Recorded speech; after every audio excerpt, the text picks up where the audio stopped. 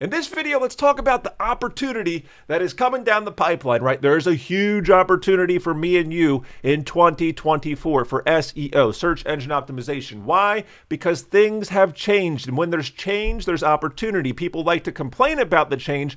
People always complain about the change, but I like it. You know why? Because I get to find the nooks and crannies where new opportunity is. Now, lucky for us, we can go to Epic Gardening and kind of glean, kind of learn what the heck they are doing. Why do we want to be here? Does this look like a special website to you? Because to me, it does. Why?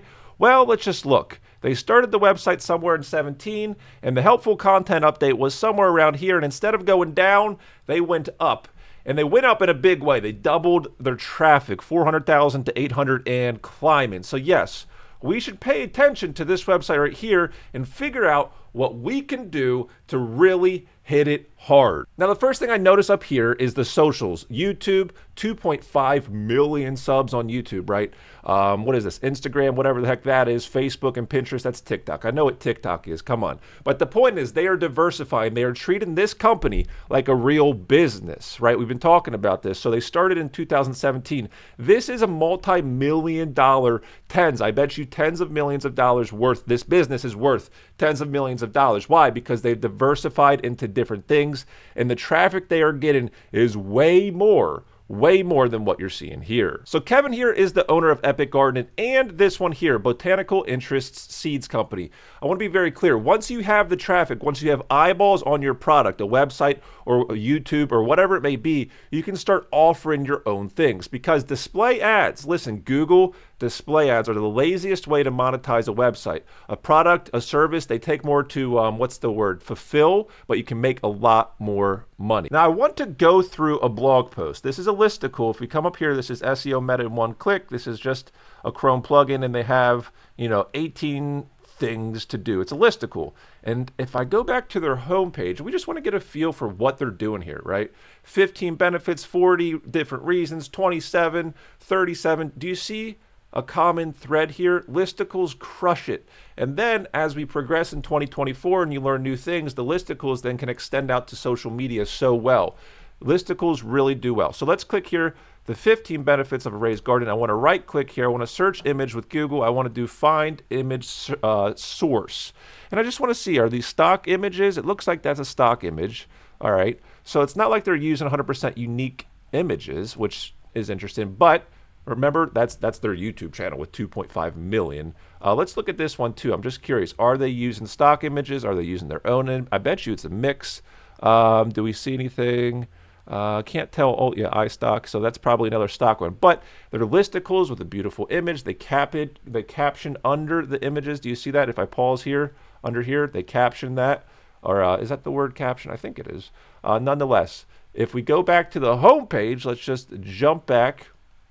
I want to show you the footer, right? Let's scroll down to the footer. Whoa, let's stop here for a second.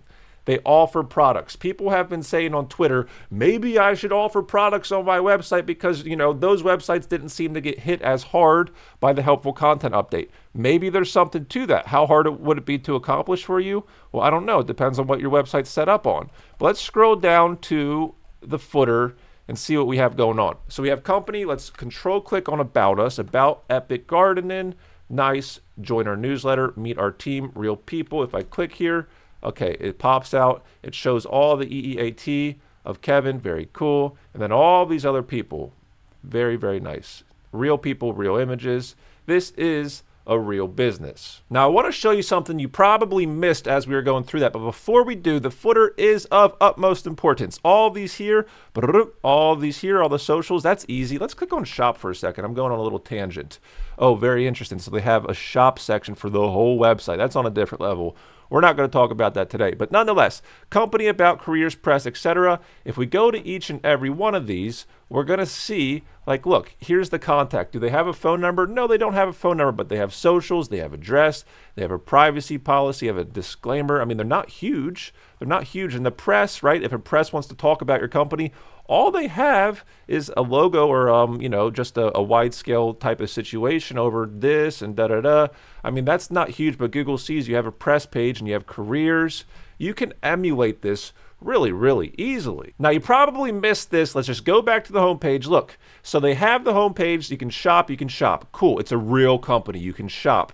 Remember that. Then they have three articles at the top near the above the fold, right? Why? Well, I don't know. Maybe they know the click-through rate on this is excellent this time of year. Something like that, I bet you, is happening. Then they have the editor's picks, same idea, and the best-selling products. And then if we keep going, right? If we keep going, we are going to have kind of a blog roll, latest posts. Now, a lot of websites that got hit by the helpful content update just have a blog roll like this on the homepage. And I just think that's a symptom. It's a symptom. It's just a symptom of what you're doing. Maybe you're just targeting keywords and you don't care to be a real business. You just want to target keywords and that's it. I think that's going to change in 2024. A lot of people are going to focus on this, but I want to go into this. I want to be very clear. This is very, very interesting. Let's just scroll down and just look at the ads. Okay, we have one ad there. So it took us above the fold. Let's keep going. A little sidebar ad there. One in body, one down here. It's nothing crazy, right? I can still read the article. I'm not being terribly distracted, right?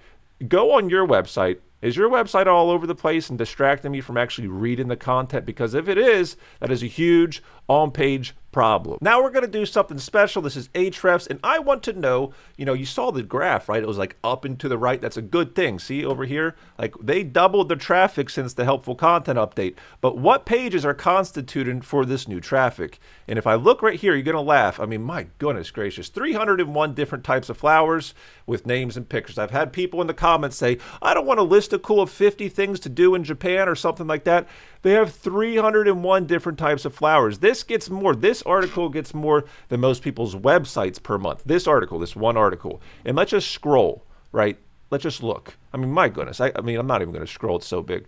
Let's keep going over here. Let's go to SEO Meta at one click. That's lagging because the thing is so big. They talk about every stinking plant under the sun. It's a humongous thing. Let's keep going. Purple flowers, blue flowers, white flowers. Keep in mind, these are the articles that help them boost hard. And they're humongous listicles. And when you have these huge listicles and you want to start doing social media pushes, people love to share these things. And then the flywheel effect happens. Do you know what a flywheel is? You start to push it and it starts to use that momentum. You keep going and going and going and going. That's what we want with a website. Now, Kevin, the owner of Epic Gardening, released this post yesterday. In just a few weeks, we doubled our blog traffic. And more importantly, we earned double the revenue, right? Of course. And we did it while Google's helpful content was running in the background, right? Add in an additional element of risk. Cool. Earlier this year, I purchased a blog called All About Gardening that my friend created. I also hired him as our head editor. He built a gardening blog to an impressive scale in a short period of time, and most importantly to me, he did it the right way. So he brought on talent. He expanded his knowledge base, right? Up until a few weeks ago, we ran both blogs separately, publishing to both properties as we game planned what I'll call the merge. The logic of buying Jace's blog was simple. We expanded our traffic footprint, we gained a killer SEO leader, and we doubled our ad revenue. In other words, we are not only getting more traffic via the purchase, but unlocked higher earnings on that traffic as a result of escalating up our ad network's earnings tier instantly. So if you get more traffic, you're in a higher RPM scale, you get more money, right? But believe it or not, as CEO, I barely cared about that direct ad revenue boost at all because Epic Gardening is primarily a product company, right? It's a product. That's what I was saying. Display ads is the laziest. It's like that's where you make least amount of money. So he's a product company. So really, we gained new traffic source. We could expose our awesome raised beds. So I think that might be what's the word? Proprietary? There you go. They're raised beds. They have seeds and gardening gear. And we could drop them into our entire video podcast ecosystem. That's how you got to think about your stuff. If you really have a good blog, you have an ecosystem, right? Make it all synergistic. However, none of this could happen without the merge taking place. This was the meticulous process of migrating content. So they migrated. Wow. So they pushed both websites together. I didn't know that. That's pretty crazy. Determining which articles to keep and which to delete. So they chopped some, redirecting all old URLs, so maybe 301s. Preserving as much as the SEO value, so that could be done via 301s and other things. Putting out the inevitable fires. I can't imagine that. That would have been a lot of work. Side note, that gentleman, our head of editorial, deserves all the credit. It took a few weeks and hasn't without issues. Yeah, okay.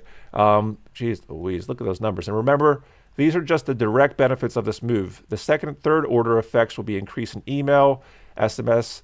I mean, I bet you the newsletter they have alone produces an insane amount of income. And with that, I want to encourage you, if you are going to blog, it takes time. It takes a lot of time. It's way more affordable now to blog more than ever because we have ChatGPT. We have all these content tools. Very, very easy to create content and edit content and make it good. But it takes a lot of time for you. So if you're going to go down this road, I encourage you to have a long play. The long play is to create an ecosystem around your brand.